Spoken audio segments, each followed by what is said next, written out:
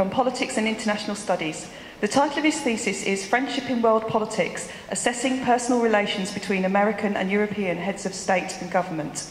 The title of his 3-minute thesis is Why Friendship Matters. This year, Germany celebrates the 25th year anniversary of the fall of the Berlin Wall.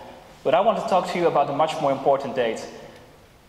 The 22nd of September 1984 at Verdun in France.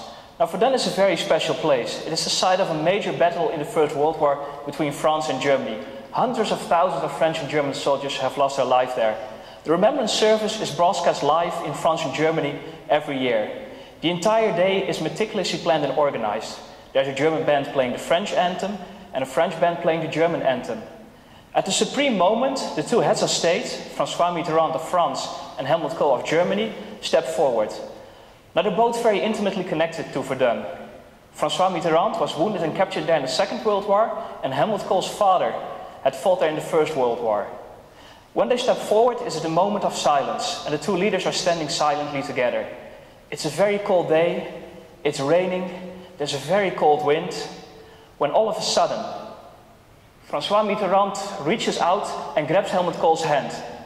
Now, you can't see it in this picture, but Kohl is actually holding back tears at this moment.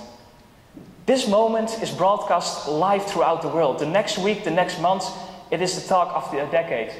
What had happened here? A new era of reconciliation between France and Germany had begun. But how could two erstwhile enemies now have become friends? My research focuses on friendship between politicians and the influence it has. Now, the relationship between Kohl and Mitterrand is a prime example of this. They had grown very close in their interactions with each other, and they even went so far as to tune their political agenda towards each other's policies. Now, the friendship wasn't always perfect, and one of the things they were divided upon was German reunification. France was afraid that a joint Germany would pose a new military threat in the future, and the entire population was against it. And Mitterrand, being the president, was also opposing it. This put a very heavy strain on their relationship. What happened next is extraordinary. Helmut Kohl actually traveled to the vacation home of Mitterrand, and he spent the weekend there trying to win back the friendship. And he succeeded not only in getting his friend back, he even won François Mitterrand's support for German reunification. And Mitterrand became one of the largest supporters of German reunification, and his vote was one of the crucial factors in Europe that actually made that happen.